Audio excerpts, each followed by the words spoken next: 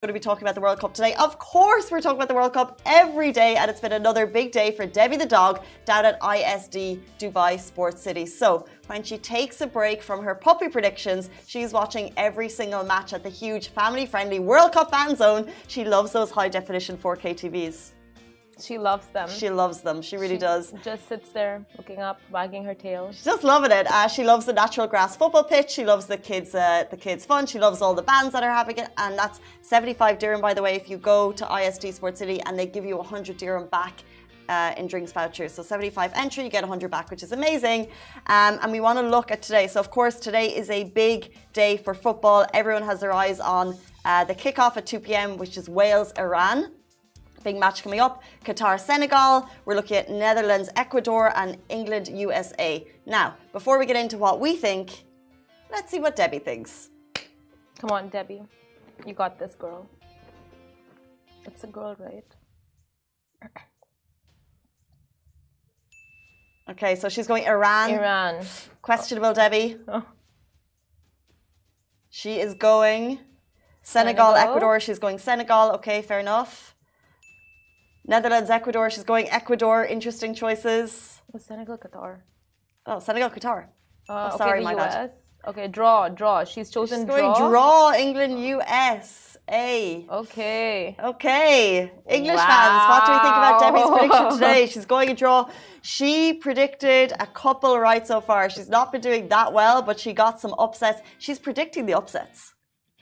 So you know what? This is how it works with Debbie. She predicts the ones who are gonna lose. Have we ever seen it like that? Maybe there was a But she got Japan, Germany right. Maybe there was a miscommunication post those matches. Debbie? Okay. Debbie, are you live on feed at ISD? She's tired. She was up late last night watching Portugal, Ghana. Sorry, my bad, by the way. It's Qatar, Senegal obviously playing today, and Debbie thinks that the host nation is not going to win. She thinks Senegal is going to win. Interesting. Interesting. Maybe. It's like, lost in translation with Debbie. You know what? That might be the case. Always go with the opposite of what she chooses. She has.